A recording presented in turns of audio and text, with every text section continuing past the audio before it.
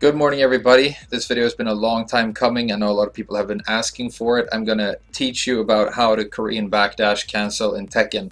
There are a lot of videos on how to do this out there already and some very good explanations, so there might not actually be a need for another one, but I think there are a couple of things I want to explain in this video that sometimes get left out of the whole picture when the Korean backdash cancel is explained, and there might be people out there who would like to hear my specific take on it, who knows, but that's going to be the video.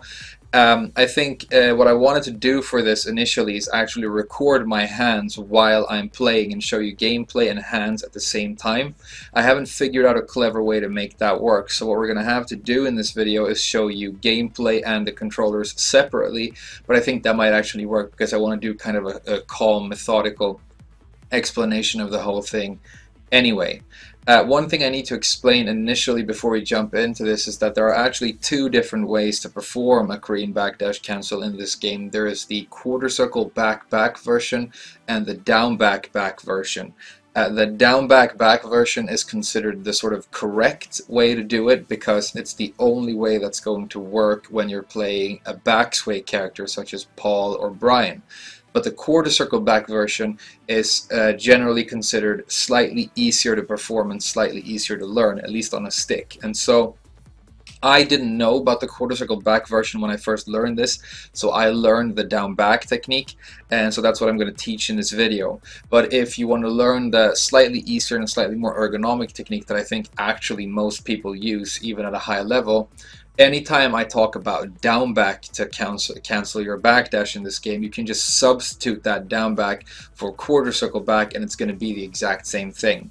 But with that out of the way, I think I want to jump over to some gameplay and start explaining the sort of mechanics of this before I show you how to actually perform it. So we're going to jump over to the gameplay right now. I'll see you in just a little bit.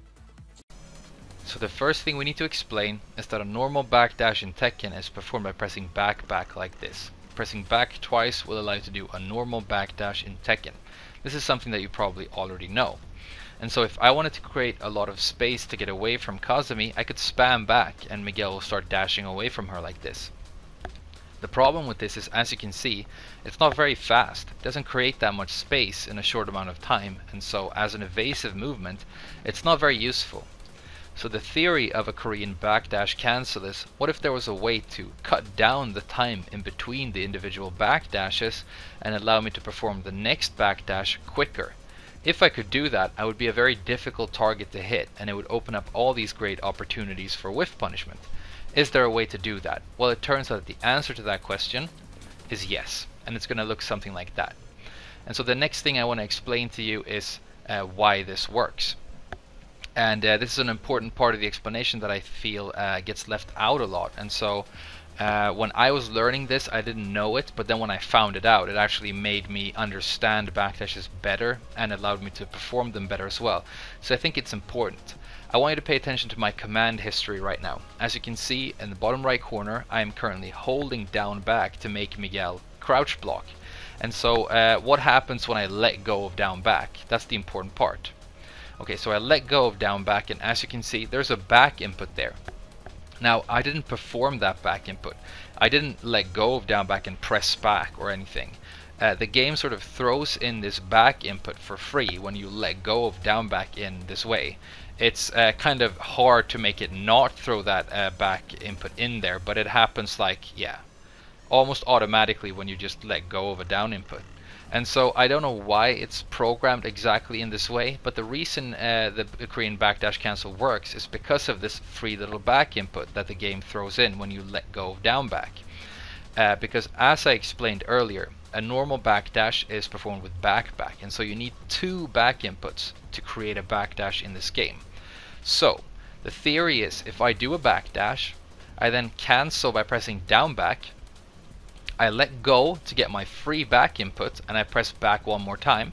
Because of the free back input, I only need to press back one more time, and I've got back. It's going to register in the game as a backdash input, even though I only press back one extra time.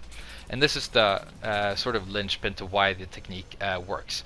So when performed very slowly, it's going to be something like back, down back, let go, back.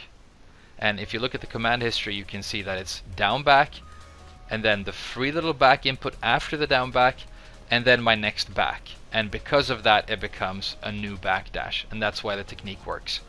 And so what I think we need to do right now is cut the video here for a while and show you how to perform that with your hands when actually holding a controller or a stick.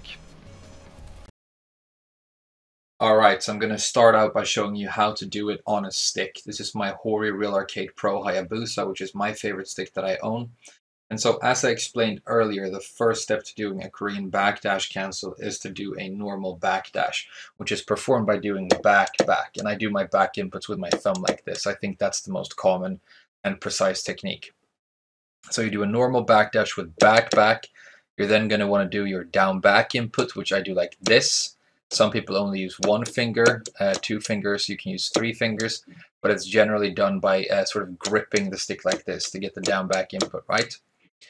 You're then going to let go of the stick completely because you need it to go back to neutral at least for a brief second, and that's the most important part of the entire input. You do back, back, down, back, and you let go, and you have to let go completely. If you don't, the technique is never going to work. When you've let go of the stick completely and gone back to neutral for a brief minute, it's enough that it's just a fraction of a second. You're going to do another back input, and that's going to be your next backdash. When you've performed this technique once, you can skip the first back, and so you're just going to do the second part of the technique over and over and over. So it's going to be back, down back, neutral, back, down back, neutral, back, down back, neutral, back. And you're just going to keep going like this.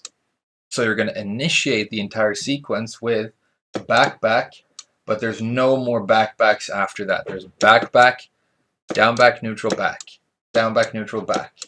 And when you start practicing this, you're eventually going to get faster and faster and faster and faster in game, and that's when you get people who are really, really good and really, really fast at this. You can barely see their hand move, and it starts looking something like that. I probably have really crappy frame rate on my camera, which I'm really sorry about, so it's probably not picking up perfectly.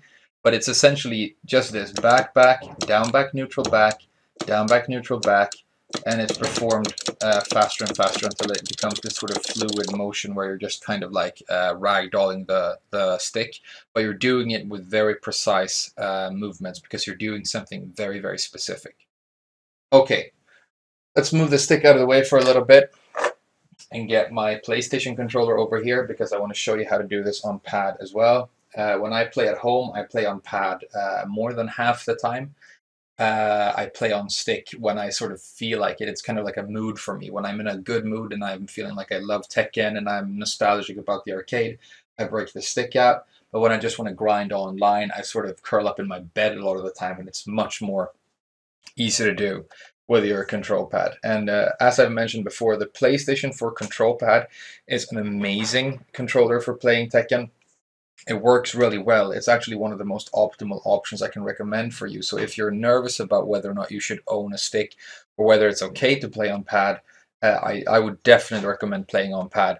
I've never played on any other pad than the normal PlayStation 4 DualShock controller, so I don't know about all these Xbox controllers and people are playing on keyboards these days. I can't teach you that because I've never used it, but I really recommend this PlayStation 4 controller. And if you can get a controller like this to work for your PC, if you are playing on PC, that's the pad I would recommend that you use. So again, I'm just going to show you real quickly. Very simple. You're going to do the back, and then you're going to move your thumb. I always angle it a little bit, and I do my down back like that. I let go and press back like this. So you can see my thumb is sort of wiggling back and forth. I don't know if it's picking up super clearly, but this is basically the technique. And the hardest part about doing it on a pad like this is to make sure that you get your thumb sort of in the middle of these two buttons and press them at the same time so that the down back input becomes clean.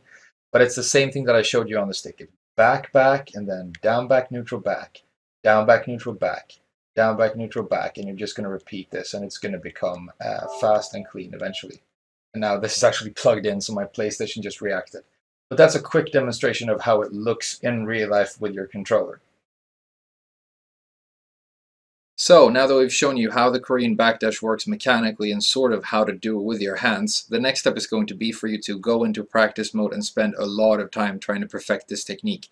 It needs to be said that this is something very difficult that will take you a lot of time to learn if you haven't yet, but I think it is a very necessary technique if you want to play Tekken at a high level. Some high-level players use it quite sparingly, and some people use it instinctively every time they go back to neutral. And so it's going to come down to your playstyle in the end, but everybody uses it to some extent, and so I think it is a necessary technique that you should spend time learning. And while your hands will hurt and it will feel very annoying in the beginning, once you actually start pulling this off reasonably well, it's going to feel really, really nice. So I'm going to wrap this video up right now. I'm just going to leave you with a little clip of how the Korean backdash looks when it's actually performed at the end here. Feel free to ask any questions. I know there was a little bit of like awkward cutting and stuff in this video, but as you know, if you follow my channel, I'm not like an experienced editor or anything. Hopefully it made sense. I'm going to leave you with this clip. Thank you so much for watching, and I'll see you guys again very soon.